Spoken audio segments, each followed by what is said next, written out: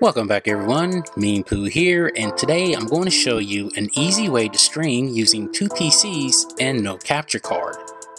This process will allow you to stream exactly what you see on your gaming PC without possible hiccups and freezes, something I'm very familiar with.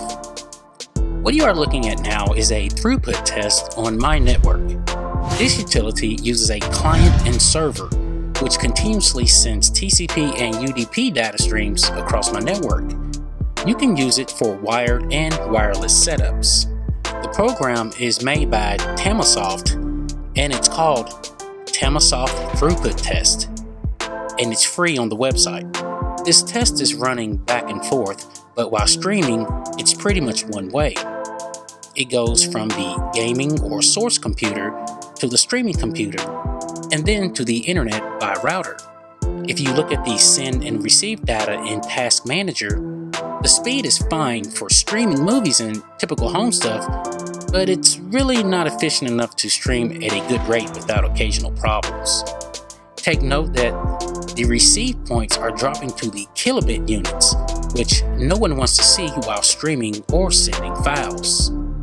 The test currently running is with the Wi-Fi setup. The next test is using Category 6 cables with a switch, and the speeds are a lot faster.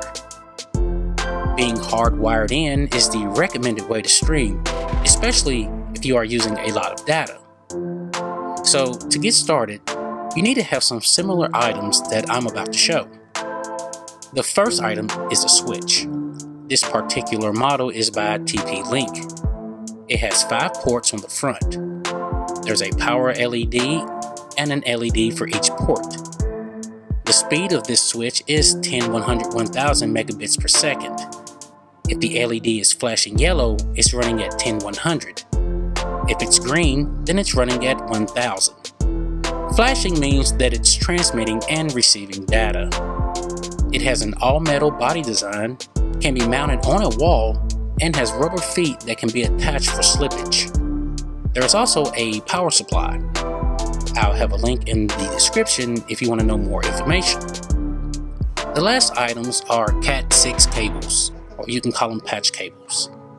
You can also use Cat5e, but I went with these because of the support for 10 gigabit Ethernet, higher bandwidth, crosstalk suppression, and better heat dissipation. You can identify most cables by the writing on the sleeve. Next, you want to have two PCs, which I'm pretty sure you have. Take 3 cables and plug them into the switch. I use port 1 for my gaming computer, port 3 for my streaming computer, and port 5 for connecting to my router. It's pretty simple and no configuration is needed. Don't forget to disable your Wi-Fi on your computers.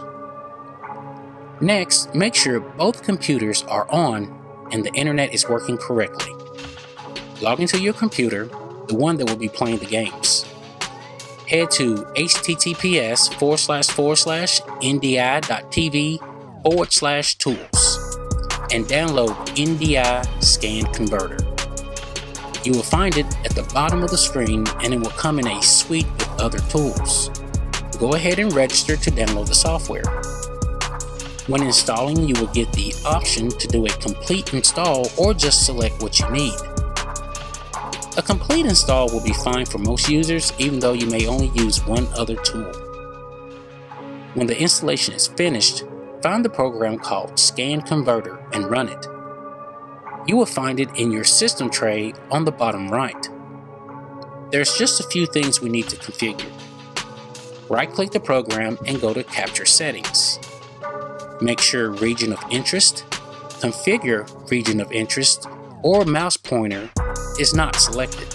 You can change these later if you would like. Head to Audio Source and select System Audio. By the way, I have a game minimized in the background, so it will pop up when connected on the Stream PC. Now, head over to your Stream PC and start up Streamlabs OBS. Log into your account and create a new scene or use a current one. Next, go to the Sources section and click the plus sign to add one. NDI source should be on the bottom left. Select and proceed. You can name it if you like, but I left mine at default. In the source name, open the drop-down tab and select the name of your gaming computer. It should be listed. Nothing else needs to be touched. Click Done. Now you should see your other computer on the screen.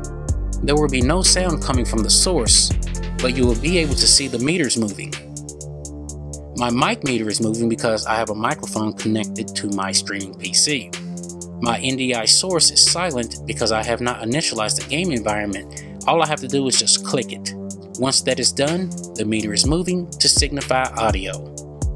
These are the settings that I am using to stream at 1080p 60 FPS. I chose 7000 for my bitrate, and for the first time ever, I get messages saying my bitrate is too high from YouTube. Something I've never gotten before. It's usually telling me that it's not enough and I need to reduce my frames.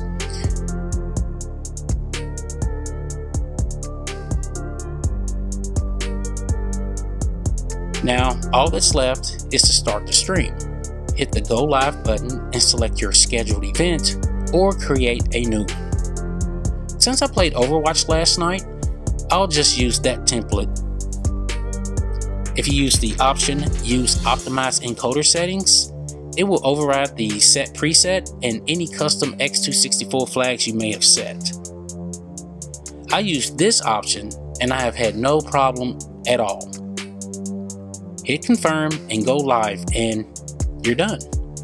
Soon you will see your stream on YouTube, and all you have to do is click Go Live from within YouTube. It'll be on the top right corner. When setting up, I usually have my video set to private, then when everything is going well, I change it to public. So that's pretty much it. I have a link to the stream video in the description if you would like to see how it came out. If you want more like this, don't forget to like and subscribe. Until then, thanks for watching, and I'll see you next time. Meanpooh, out.